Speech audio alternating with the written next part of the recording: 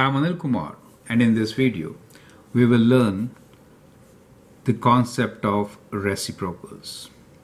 The question here is 1 divided by 3 is equal to what? To answer this question, let us take one whole. Let's say this rectangle represents one whole and we need to divide by 1/3. So let us have this rectangle to represent 1/3. So what we're trying to do is we are trying to divide one whole by 1/3. So to do so, we'll divide this one into 3 equal parts, right? And select one of them, right? So select one of them, so we get this much. Okay, now the question is, how many times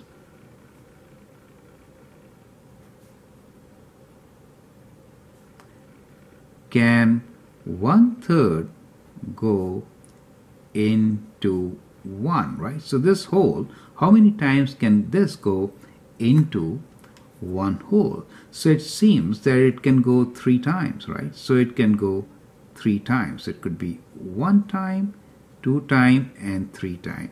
And therefore, the answer is 1 divided by 1/3 is equal to 3. Got it, right? Now, let's take another example. Let us say now we have 1 divided by 1/4, right? So in that case, again, with the same concept, if I make one whole and another one, same size rectangle, divide the second one into 4 parts, right? So that is my 1/4. Let me divide this also into 4 parts so that we can easily see our result. So if I shade 1/4 of this, which is this much, and ask the question, how many times will 1/4 go into 1? We can say 1, 2, 3, 4 times it can fit, and therefore the answer is 4. For that matter, 1 divided by, let us say 1/7, should be equal to 7, since 1/7 can go 7 times in 1. So what do you see here?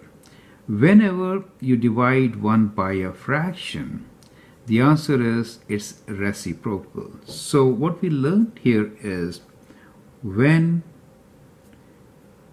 you divide 1 by a fraction, it results into reciprocal, right? Well, this is also true for whole numbers. That is to say, if you divide 1 by 4, you get reciprocal of 4, which is 1/4. If you divide 1 by 7, you get reciprocal of 7. So it works also for the whole numbers. So what we are trying to say here is division of fractions is very similar to division of whole numbers. We are working with same concepts. Now, from this example, we also learn one more thing.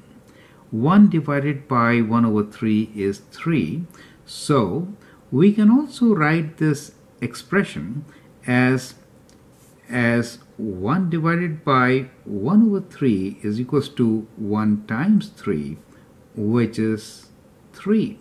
Similarly, 1 divided by 1/4 is equal to 1 times 4, which is same as 4. And here, what we are trying to say is that to divide is same as invert and multiply.